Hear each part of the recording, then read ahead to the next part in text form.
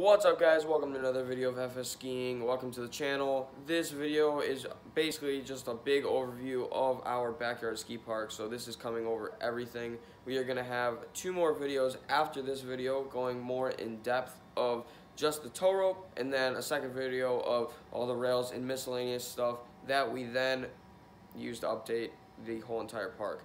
If you guys do want to see the old park and what it used to be like before this whole video, I put a link in the description to that video that was posted last year, and I hope you guys enjoyed this video. Dylan does talk a lot in this video, so I hope you guys enjoy that, and I'll see you guys in the outro.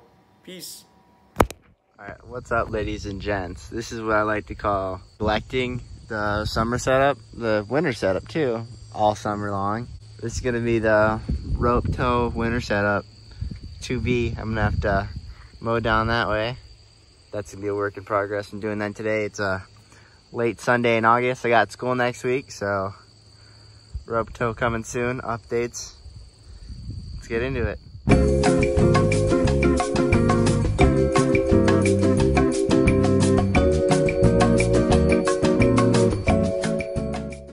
What's up, y'all? Another good update for you guys. Kind of skipped out a little bit.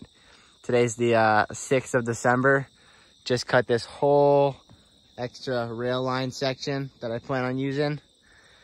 Here's our old setup from last year. I'm gonna be tearing just about everything out, maybe adding something else. But I'm gonna be having a rope tow that's gonna start up there, come all the way down. Also, I just picked up a 22 horsepower lawnmower. Gonna be setting that up at the very top and running at least, if I had to guess, 280 feet of rope. Let's go! Keepers! Welcome back. Today is September 11th.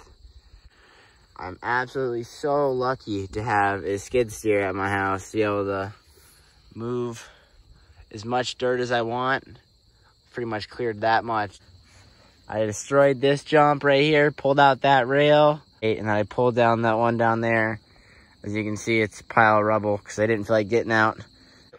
Welcome back, boys. This is our update. Today is like the 19th of September. Been working on this all day. It looks crazy good. I mean, Damon's over here helping me out. He really had the idea. I was just kind of in the skid steer, just pushing dirt. But welcome back. Today is the 22nd of September. Getting cool. Solid 65 degrees.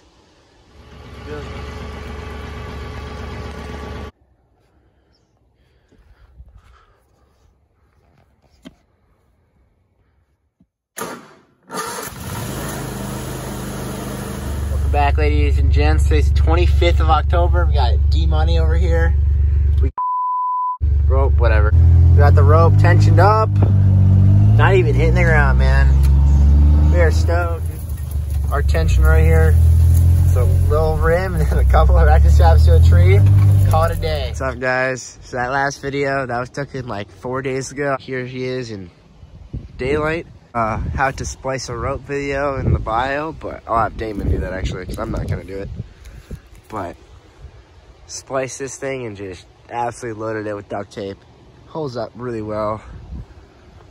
Bunch of cheap inventions right here to hold up our rope. PVC, some wood, and a carriage bolt going the whole way through.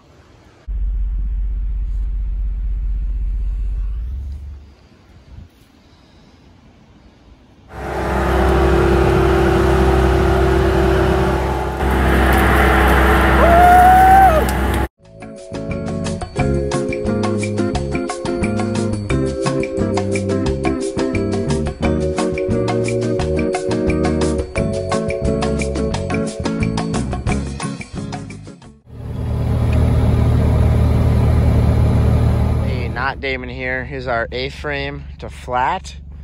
So a little bit of a gap in the middle. Doesn't matter, just a wood kicker with some turf. Then here we got a flat to down transfer. And then